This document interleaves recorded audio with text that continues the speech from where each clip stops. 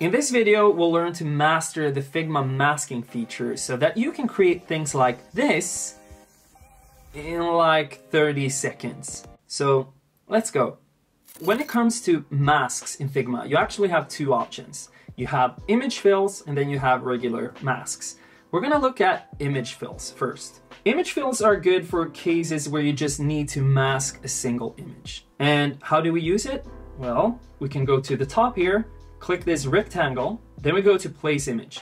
That's one way of doing it. You could also create something, so I shape an object. We could go to the fill, click on solid here, go to image, and then choose an image. Both valid options, you do however you want to do it. So I go to this shape, I click the fill, click solid, image, choose image, and then I choose an image.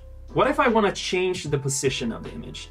Well, then I go to fill, I click crop, and I can choose the position of the image. All right, we can also use this for text objects. So let's click the text. Let's go to place image up here instead. Click place image, click this cool looking lion.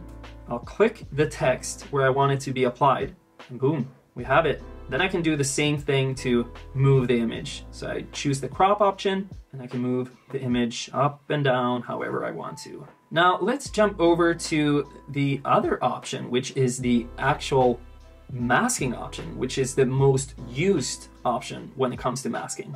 And this is good for most other use cases. You can find the mask in the top, uses mask. That's the button you hit when you mask stuff.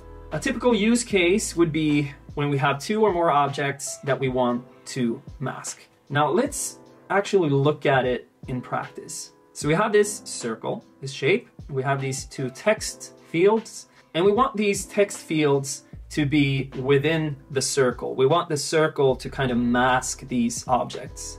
The thing masking should be in the background always. So when I drag this here, we can see it's in the background. So that's good. Then we target it and we click use as mask. As you can see here, we don't have a background on this currently. So the gray here doesn't apply. What we'll have to do is we'll have to put a background layer inside of here, move it to the bottom, but above the mask, and maybe call it background. And then we can choose a color we want. All right, so the last thing I want to show you is a super cool bonus thing.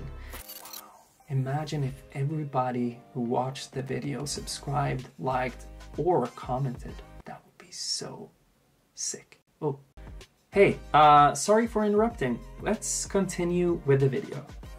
Stylized PNG masks. So what we can do here is we can take a PNG image. In this case, this woman here can take that and use that as a shape mask for an awesome looking background like this. We're gonna end up with something like this. Then we can take a copy of our first image, the woman, add that to the top of the stack and add a blend mode to achieve something like this.